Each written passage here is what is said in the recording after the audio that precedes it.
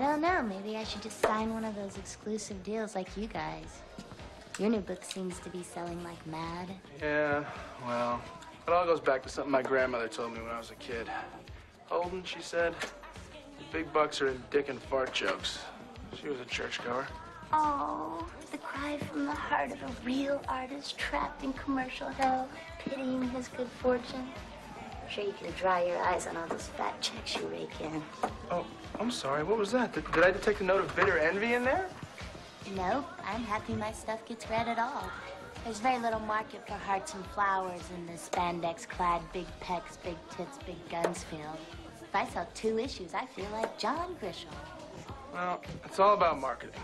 Over or underweight guys that don't get laid. They're our bread and butter. People like those two outside should be yours.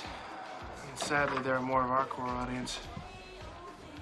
Kind of gives you a little charge, though. See 2 people like that in love, and all over Banky's car, no less.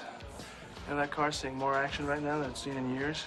Bubbly guy like that, it's hard to figure out why. You gotta respect that kind of display of affection. You know what I mean? Sure, it's crazy, it's rude, it's self-absorbed, but, you know, it's love. It's not love. Oh, says you. That out there, that's fleeting. Fleeting? Mm-hmm. Well, I got to split. It was really nice meeting you. Good luck with your book.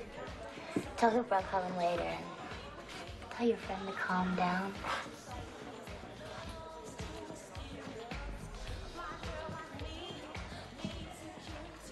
Shut up already.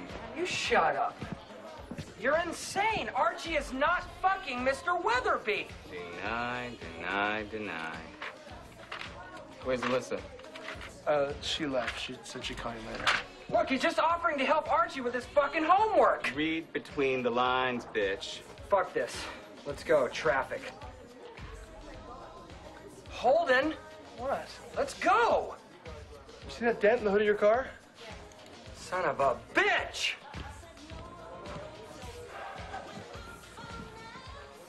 Let me guess.